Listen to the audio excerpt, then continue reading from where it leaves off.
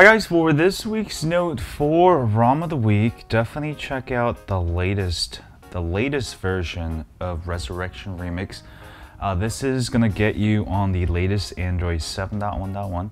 Of course, this is an AOSP ROM. You're gonna probably lose all your TouchWiz features, so if you install this ROM, just know that you're gonna get a pure Android, just like Nexus phones. All right. Working really well. You can install it on pretty much any Note 4 running Qualcomm, including the T-Mobile. I've got the 910F here, which I've got it installed. Everything works out of the box. Actually, Note 4 is one of the better supported phones for the Resurrection Remix for the latest version. Now, performance is pretty good. It's not the best I've seen. I've got about 81,000 on Antutu.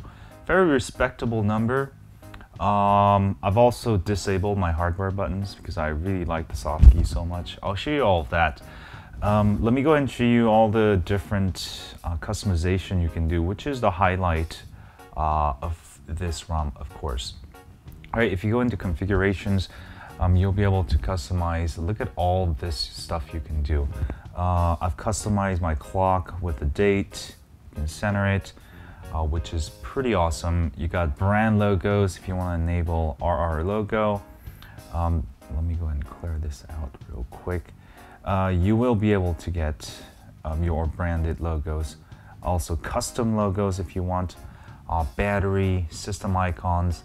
A lot of this you may have seen before with other ROMs, so let me go ahead and move on to some of the more interesting ones here. Notification panel, right? Not too much there, just change the colors. Header image is kind of fun to mess with. Task manager, volume panel, power dialog, notifications, all right? And going into recents, you can go ahead and change out the recent styles to however you want, all right? You can use slim recents if you want.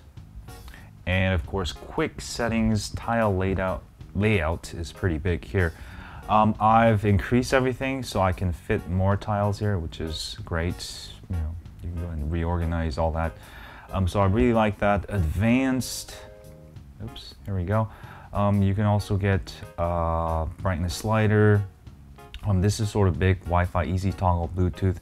Oh, with these easy toggles on, you'll be able to easily toggle your Bluetooth Wi-Fi just like the way it was in Marshmallow, which is kind of nice. And my favorite part here is not the, well, there's a bunch of lock screen you can do, but weather options, security, also gestures. You got gesture anywhere, app circle bar, 3-finger gesture for screenshots. So if you enable this, if you go into interface and if you go into screenshot crop and share, if you turn that on, if you do a lot of screenshotting to like something like Instagram or something, you could change this to drag selection. So now what I can do, whenever I'm taking a screenshot, you do the 3-finger, right? And now what will happen is that you'll be able to resize your screenshot right there, right after you take it. That's pretty much all you got to do. Oops. Sorry, it's a little buggy with the soft keys, so try to not use the soft keys, but sort of an advanced way of taking a screenshot. So I thought that was really cool.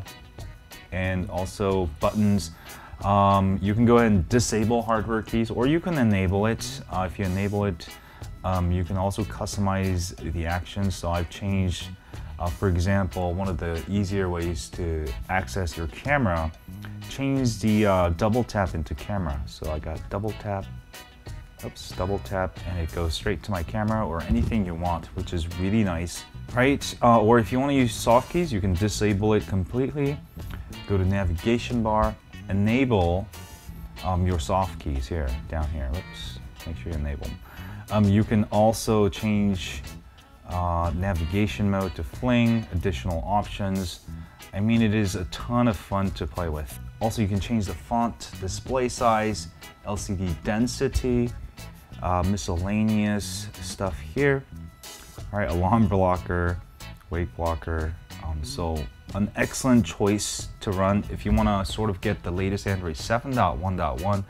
I do highly recommend Resurrection Remix. Also, if you want a lot of customization, definitely check it out. Installation is straightforward. Just reboot into Twerp, do a factory reset, install ROM, install GApps, and reboot. That's pretty much it. I would definitely check it out. One of my favorite ROMs. Now it's available, very, very solid on the Note 4. And yes, there is a Google Assistant you can also use. All right, Google Assistant now rolled out, so you could use Google Assistant. Overall, very excellent ROM. I should have some TouchWiz ROMs coming soon too, but in the meanwhile, definitely check this out. Love it. Running flawless on the Note 4. And as always, stay on Android. Hi, click here to subscribe. Click here to subscribe.